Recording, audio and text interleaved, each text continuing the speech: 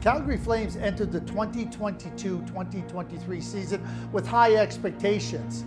There had been significant change in the organization with the trade of Matthew Tkachuk and the departure of Johnny Gaudreau after a 50-win season and a disappointing playoff loss to their Alberta rivals, the Edmonton Oilers. No player would have felt that loss more than Jacob Markstrom. A Vezina Trophy finalist, he just wasn't able to find his game versus the Edmonton Oilers, and that extended into last season. I'm up for the challenge to get back where I want to be.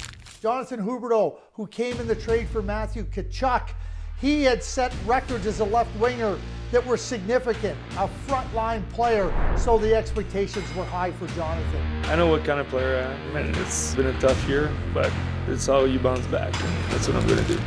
Nazem Kadri, coming off of a Stanley Cup, a great competitor trying to come into a team to help them reach that next level.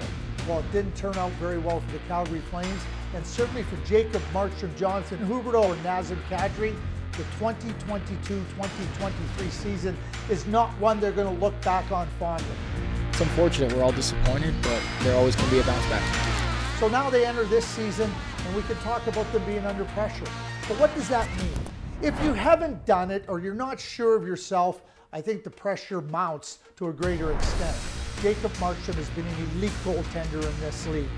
You look at what Jonathan Huberdeau did, setting records, an elite forward. And Nazem Kadri is an elite center that can compete and contribute in so many different ways.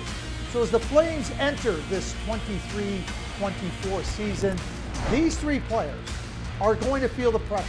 Not outside pressure, but the pressure that they know comes with being elite players and performing their level of their own expectations.